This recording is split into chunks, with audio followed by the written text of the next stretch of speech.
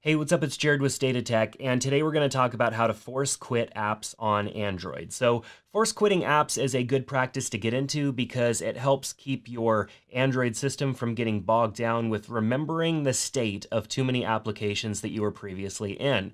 So, every time that you're in an app, you can, of course, jump back to it easily in multitask mode by swiping up if you're on a Pixel or hitting the multitask button or recents button on your Android phone so that you can kind of toggle through all the different apps that you've recently been using. But some of that has to stay stored in memory. And even though Android's gotten really good at making sure that not too many things are running in the background, sometimes some apps still do that. And so really the only way to clear them out completely is just to force quit them. Now, you want to make sure that you don't have anything that you haven't saved, for example, like a half-typed text message, an Instagram post you haven't finished posting, or something like that before you close an app, because essentially it's the same thing as closing an app on your computer. You want to make sure you don't lose any of your work, so make sure you save or post or whatever, back up whatever you're doing before you close out the app.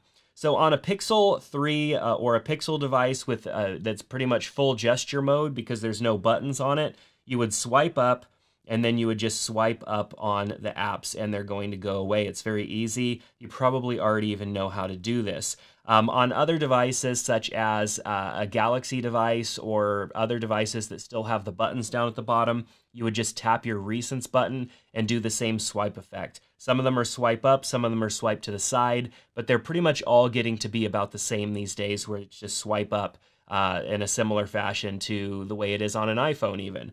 So force quitting apps definitely helps keep your phone from getting really sluggish.